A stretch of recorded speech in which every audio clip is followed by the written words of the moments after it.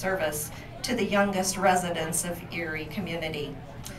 In July of 2002, the Lorraine David Children's Library opened its doors to the children of Erie. It would seem that Mrs. David's vision for Erie had come to pass. However, Mrs. David knew that providing local library services to children was only a beginning, not the destination she dreamed of. Her dream was to see the community she lived in and loved have a full-service library which would meet the information and reading needs of all the residents of Erie. For Lorraine David knew, as Henry Ward Beecher stated, a library is not a luxury, but one of the necessities of life. For those of us who did not have the opportunity to meet Lorraine David in person, it would seem as if she were a great librarian, teacher, scholar, maybe an elected official. She was none of these, but something even greater to have in any community.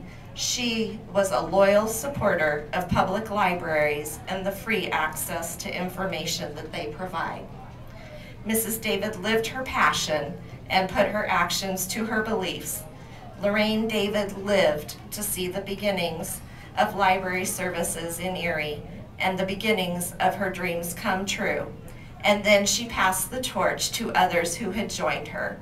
Sadly, she died 3 short days after the opening of the Lorraine David Children's Library. It is a great honor to stand in this beautiful new facility, the Erie Community Library, and remember a lady so instrumental in bringing this building and all it houses to the community of Erie. It is a greater pleasure on this auspicious occasion to remember this champion of public libraries by dedicating the Children's Library of the Erie Community Library as the Lorraine David Children's Room.